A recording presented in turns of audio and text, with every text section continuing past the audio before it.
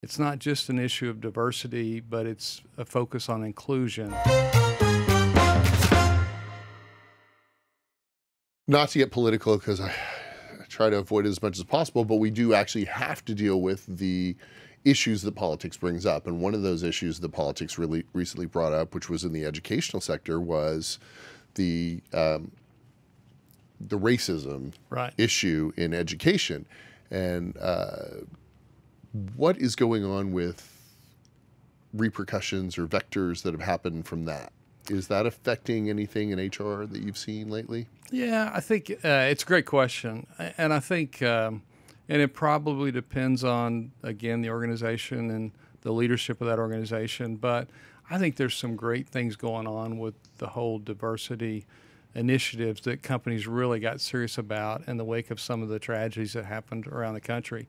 Mm-hmm. But I think one of the things that's really emerging is this focus on, it's not just an issue of diversity, but it's a focus on inclusion and making sure we really do include, folks. And some of the ERG groups that are coming out of that, I think, are really transforming organizations. So I know there's a lot of concern about some of the changes, and again, doesn't matter the politics or the background you come from, change is always unsettling for all of us. Mm-hmm. But I think we're actually at a good place and headed in a direction where the diversity initiatives and the inclusion efforts are going to be probably more impactful than they've been already. Mm-hmm. So I'm pretty encouraged, and I say that not just because it's my perspective, but just talking to diversity leaders who are kind of leading some of the workshops and some of the conferences. I think a lot of them recognize that there's some really good movement going on. So. Mm-hmm.